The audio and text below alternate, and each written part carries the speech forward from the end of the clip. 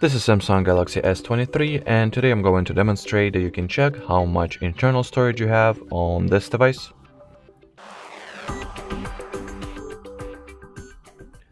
So that's a very simple thing to do. You will just need to launch settings, then enter the battery and device care category, and at the respective storage field, you'll be able to see how much memory you have in general, how much of it is currently in use, and what part of it is available at the moment.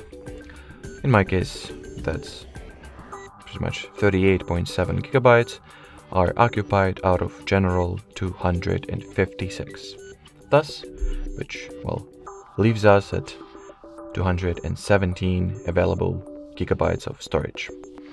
Alrighty, so that would be it.